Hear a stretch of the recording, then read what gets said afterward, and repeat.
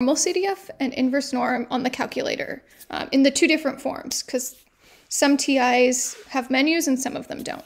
So I'm just going to do example 1 on the calculator from the notes. So we want the area between negative 2.56 and 0.47.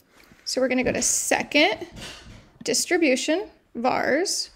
We'll go down to number 2. It's always CDF. That stands for cumulative because it's like adding up the area, but it's always CDF. Enter. Negative, so I'll take my lower endpoint, I'll add a comma, and then my upper endpoint and end the parentheses. And hit enter. And it outputs the area. So we start with z-scores and we output area.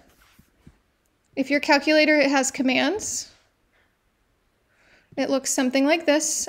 Same menus, second, distribution. We still go to normal CDF. It's just going to command you for numbers instead. So for my lower, I'm going to type negative 2.56. I don't need to put the comma if I have the menus. I'll do 0.47. And make sure this stays 0 and this stays 1. Do not touch those. And hit enter. And you'll get the same area. So that's how you do it on the calculator. Should we try an inverse norm?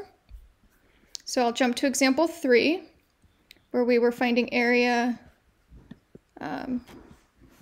to the left is 0.43. So we know area and we want to find the z-score. So this is where we use the reverse function. So we will go to second distribution again. So second distribution, we'll go down to inverse norm. That's the reverse function.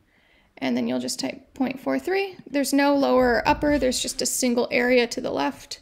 And we hit enter and we get the z-score that we got before. So we're starting with area and we're getting a z-score. If your calculator has some command menus, it might look more like this. Second distribution, still number 3, but it says area. It doesn't tell you it's to the left, but it is to the left. The way the calculator is written is it's area to the left, so 0.43. These will stay 0 and 1. Do not touch those. And then go down to paste and hit enter, and you get the z-score. So these are just reverse functions of each other. So let me know if you still need calculator help.